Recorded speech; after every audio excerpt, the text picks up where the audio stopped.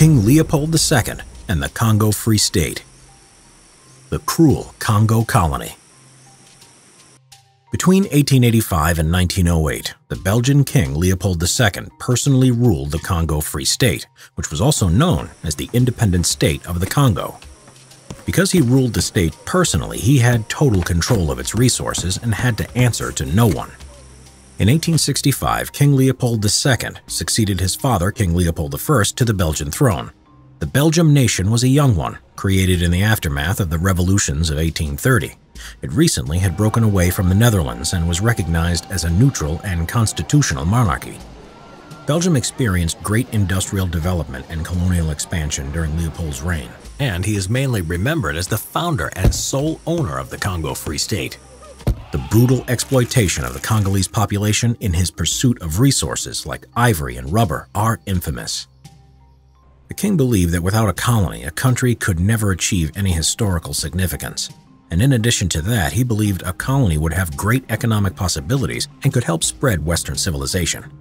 Underneath this, as a constitutional monarch, Leopold II had no real power in Belgium, so it could offer him a way to gain more power and enrich himself.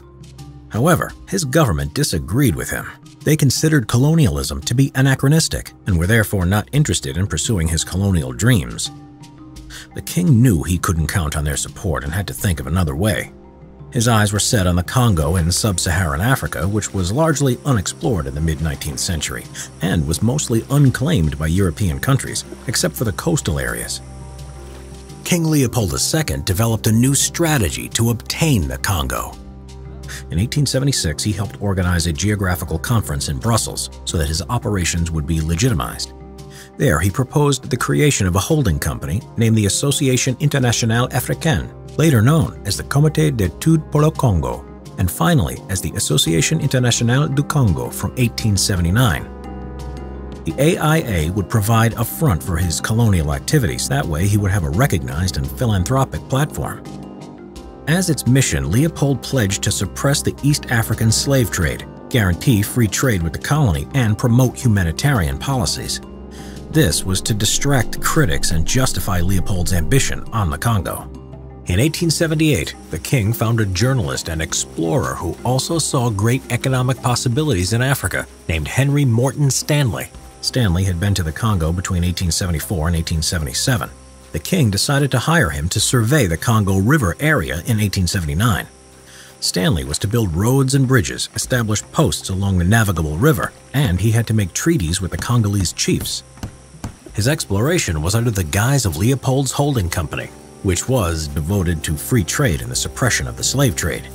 Stanley returned in 1882 and had concluded treaties with over 500 chiefs. These chiefs did not have a true idea of what they had signed and only received a few yards of cloth or a few trinkets in exchange for putting their marks on his mysterious papers, and thus accepting the flag of the Congo Association. King Leopold II was not the only person to see great opportunities in Africa. Many explorers went there trying to claim pieces of land. This became known as the Scramble for Africa and led to the division of Africa at the Berlin Conference from 1884 to 1885. Here, Leopold used skillful and cunning diplomacy and played the major powers against each other. He managed to get the Congo River Basin and change the name of the territory to the Congo Free State. Now, he was the absolute ruler of the basin, which was 8 times the size of Belgium. Europe had no way to enforce the general agreements made at the conference, which included further steps to root out slave trade and the protection of the rights of the local people.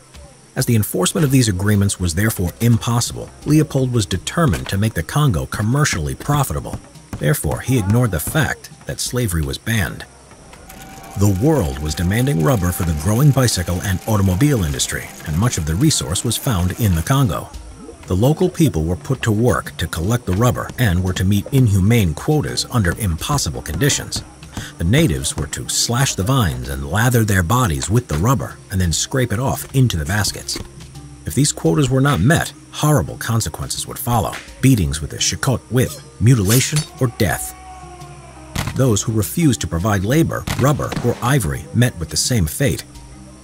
Leopold had set up his own private army, the Force Publique, to enforce these quotas and suppress any uprising. They were recruited or conscripted from tribes in the Congo, Zanzibar, and British West Africa. As proof that they had killed a villager who didn't fulfill their quota, these soldiers were required to sever the hands off to show their officers, one hand for every bullet used. This was because the officers were concerned that ammunition was being wasted on hunting animals for sport. Desperate measures were taken, as the quantity of chopped off hands could pay for an unfulfilled rubber quota. There were even small wars between villages to provide enough hands, and soldiers would cut them off from villagers dead or alive. Léon Rom was the brutal administrator who was in charge of the force publique. He was known to decorate his flower bed with the severed heads of his victims and kept a gallows outside his house at Stanley Falls. While choosing to maximize his short-term economic gains, Leopold II exhausted the resources and enslaved the people. He managed to gain a serious income from this and amassed a personal fortune. But this was not enough to make it profitable, and more investments were needed. In 1889 and 1895, the king borrowed money from his own government. In return, the government would get the right to annex the Congo in 1901. That year, the government decided not to use that opportunity, and Leopold could continue his exploitations.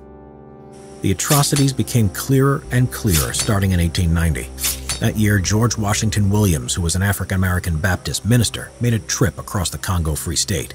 He was shocked by what he saw and wrote an open letter to the king condemning the brutal and inhumane treatment of the locals. He said that the crimes committed were done in the king's name, and even though he hadn't set one foot in the Congo, he would still be just as guilty.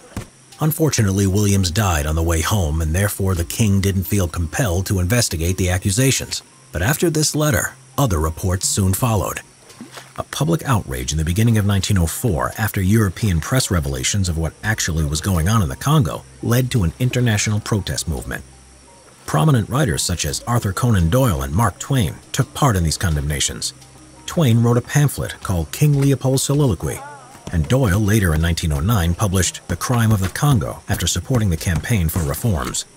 Joseph Conrad visited the Congo colony, which inspired him to write the novel Heart of Darkness, and Léon Rom may have been the basis for the character of Kurtz. It is estimated that as many as 10 million people had died during the Congo Free State's existence, which was half of the population. In November 1908, it was over. The Belgian government forced the king to end his rule over the Congo Free State and give it to Belgium. Starting November 15, 1908, the Congo was a Belgian colony.